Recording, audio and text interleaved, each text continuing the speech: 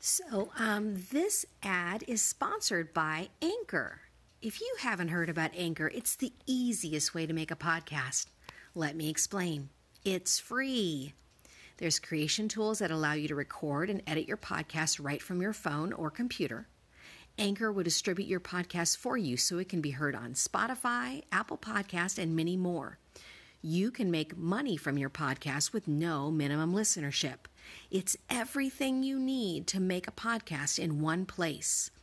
Download the free Anchor app or go to anchor.fm to get started.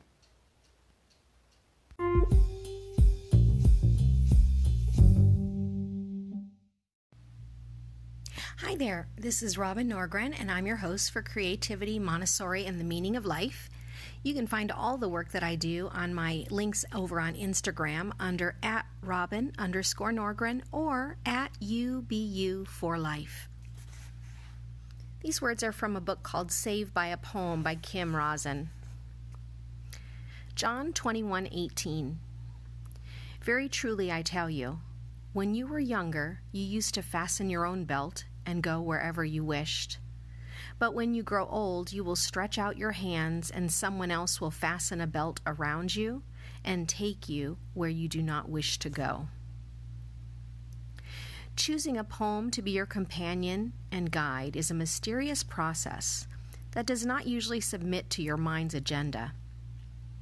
Often are the times I have encountered a poem I thought I should get to know, for a workshop I'm about to give, for a friend's wedding, for a presentation with a colleague who wants me to read a sonnet I don't really like. Sometimes I've tried to use verses for prideful reasons, to win over a new lover with a few succulent lines of Neruda, or to impress a poetry teacher with a recitation of Dante's Divine Comedy. It never works. Either I end up discarding the effort, or I succeed, but the poem does not truly root in me. Within a week, I will have little memory of it. On the other hand, I find myself absorbing with gusto poems that are of no use at all to my hungry ego. Poems I may never have an opportunity to offer to another person. Reading long sections of T.S. Eliot's 4 quartets every night just before sleep until the music of the words is singing through my dreams. Or learning Dr. Seuss's Happy Birthday to You by heart in its entirety, which takes 10 minutes to deliver. There is an uncanny inner guidance that compels the poems that I take into my life. You can trust the poems you are drawn to. They hold a medicine for your life, whether you know it or not. Sanja had no idea that Whitman's long, loping lines would counteract with the frenetic intensity of the factory.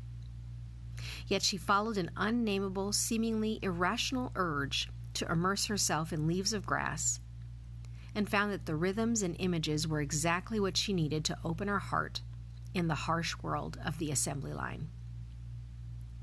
Getting to know a poem is entering into a relationship, and, like developing any relationship of substance, it asks for commitment and focus. This does not mean hard work. It does not mean painstaking discipline. It does not mean, as poet Mary Oliver says, walking on your knees for 100 miles through the desert. It means, again in Oliver's words, letting the soft animal of your body love what it loves. It requires about the same amount of discipline as becoming a connoisseur of chocolate, or exploring the intricate auditory landscape of a piece of music that makes your heart sing. These endeavors do require focus, but the focus is a natural companion to pleasure and curiosity. When a poem touches you, these arise spontaneously. Poems attract you for all sorts of reasons. Some, like those described in other chapters, are medicine for difficult times. Perhaps they offer a clear message that speaks directly to the crux of a soul need, as Invictus did for Guy Johnson, or Phenomenal Woman did for C.C. Carter. Perhaps they bring the vibration of a brighter, truer life, as Leaves of Grass did for Sanja in the car factory. Maya Angelou, Carl Upchurch, and Hind were not seeking specific messages from the poems they immersed themselves in. Rather, it was the essential beauty and wisdom of the verses that attracted them and powerfully counteracted their traumatic experiences. In the darkest of times, I too have turned to poems for help, for comfort, for affirmation of my inspirations and dreams. They have held me like wise elders, reminding me of who I am and what really matters.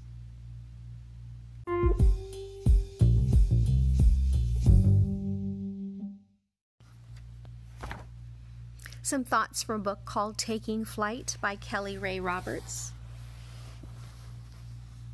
Joan Chittister says, "It's only what we learn while we're doing what seems to be basically routine that really counts. How to endure, how to produce, how to make life rich at its most mundane moments."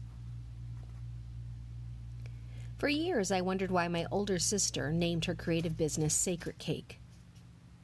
I would densely ask, "Sacred Cake? I don't get it." It took some years of stumbling through my 20s to emerge on the other side with a view and an understanding that there is indeed simple beauty in everything.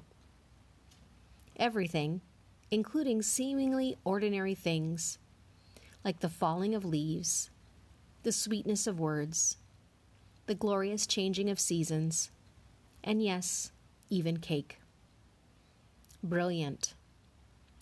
It has likely been one of my greatest lessons learned in life, and it came from my older sister, whose work and wisdom you can see online. She not only appreciates the details of everyday life, things you and I might pass over as forgettable, but she also finds the sacred in everyday materials that might otherwise go unnoticed or be thrown away. She takes these very items and turns them into glorious, meaningful art. So what exactly does finding the sacred in the ordinary have to do with a creative life? Everything. Everything. Everything. Finding the sacred in the everyday details not only expands our personal gratitude for every ounce of the world's offering, but it fuels our creative expression. Once we learn to seek simple beauty, we find ourselves surrounded by inspiration that, when collected inside moments of seemingly insignificant details, expands our creative voice. We see things where we didn't see them before. We pay attention. We get inspired. Suddenly the sky isn't just the sky. Instead, it's full of shades and shapes we didn't stop to pause and notice before. Beauty that may inspire a new project idea.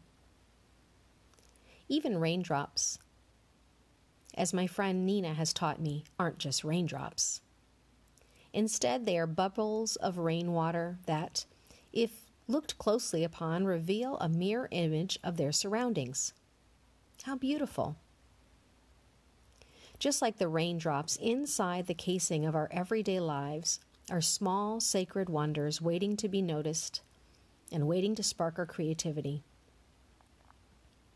Just as Raoul Vaneigem reminds us, there are more truths in 24 hours of a man's life than all the philosophers. For me, one of the ways I find beauty and truth in the ordinary is by taking photos of my everyday happenings, of my small discoveries along the way. Some days I snap photo after photo of treasures I find on my daily walks. The way the sun is setting, reminding me of the birth of possibility and inspiring me to use more yellows and pinks in my paintings. Old doorways, signifying so much in their distressed beauty. My feet in shoes, representing literal steps in the journey of life. I also capture images of heart shapes found in leaves and rocks and wood grain. To me, they represent small and meaningful speckles of universal loveliness and meaning. All of this photo taking inspires me to think about how I express my creativity to the world, the colors I am drawn to, the aesthetic I want to capture. It's all right there in my daily life. I just have to pay attention, and ordinary things suddenly become anything but. How about you? Perhaps you're a photographer, already in tune with capturing the small wonders of the everyday. Is there anything you may be missing in the details? Or perhaps you're a mother whose camera has been stashed away like the china, only coming out for special occasions. What about the special occasion that is today? Perhaps this week you could challenge yourself to carry your camera everywhere. Take a photo of anything and everything that calls to you. Your child's colorful stockings, your favorite pair of shoes, the way the light falls onto your skin, the flowers that bloomed in your garden today.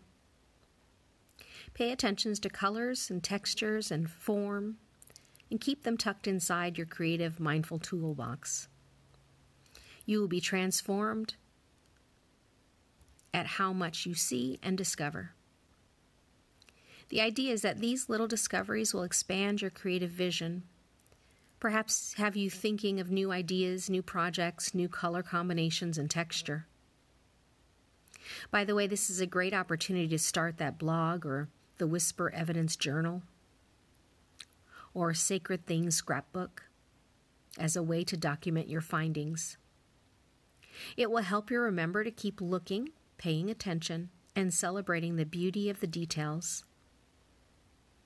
Your creative spirit will thank you.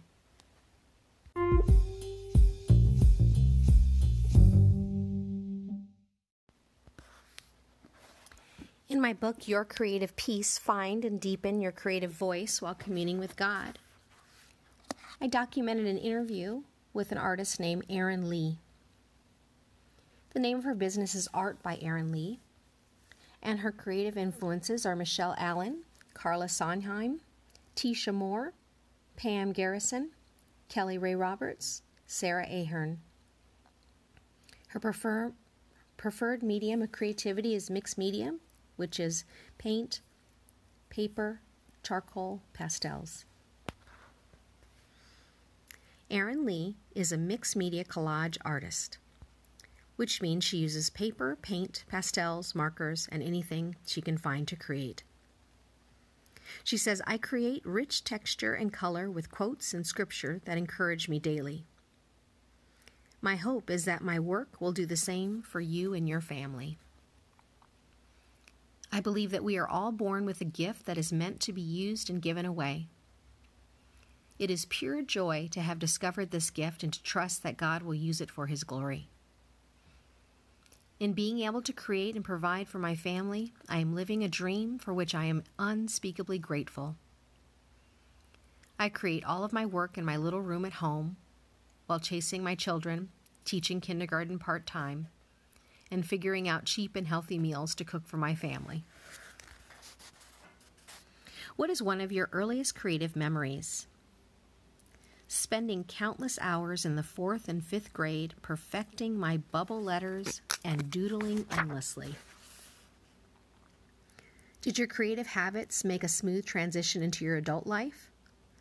I have spent my life putting off creating art, knowing that it was a part of me, but not making time or space for it in my life. In high school, I took foreign languages and AP classes instead of the art I wanted to take, in order to get into the college I wanted to get into. In college, I wanted to major in art, but I was steered towards something more practical, something I could make a living doing. Little did I know that thousands of people make their living in art-related careers every day.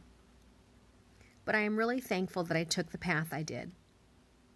I would have loved to go into full-time ministry, be on the Young Life staff, but the thought of raising my own support overwhelmed me. So I did the next best thing. I became an elementary school teacher, a career, passion, and calling that I could not be more grateful for. For 10 years after college, I was focused on being the best teacher I could be, traveling all over the world, working with Young Life Ministry as a volunteer leader. My life was full, and while I felt the pains and callings of art, I still never made the time and space for it in my life. Ironically, it wasn't until I was pregnant with my son that I picked up some canvases and paint and started creating things for my son's room. I finally had time, a whole summer off, and space. Our house had a whole room for me to play in. My studio is still my dream come true. When I finished creating everything I could possibly create for my baby's room, I didn't want to stop, and so I didn't. I just continued to paint and paint and paint. Then I stumbled across Somerset Studio magazine in Barnes & Noble, and I knew I'd found my calling, mixed media collage. I started playing and never stopped. The most important lesson I've learned is to keep moving forward in baby steps. The whole art thing can be very overwhelming. If you only look at how far you have to go, or if you start comparing yourself with other artists, you will always fall short. The key for me has been simply the next baby step. What is the small thing I need to do next? First, I painted, played, and experimented with a bunch of collages. Then I approached several coffee shops and got them displayed. I was shocked when some of them sold. For much too little, but what a thrill. I really couldn't believe it. I'd entered several more art shows. Then I set up an Etsy shop. It took 3 months for me to sell my first piece. I forgot that I even had a shop. With lots of trial and error and research through Google, I started to make and sell more. Against my will and at the advice of other artists, I created a blog and connected with other artists, which has been ultimately pure joy. Eventually, I submitted pieces and articles to Somerset Magazine. Having them published had been a dream come true. Truly, more than I ever thought possible. Attending Art Fest and Art Retreat changed my life more than anything. I realized these people that I had been idolizing over the internet were simply people. That's it.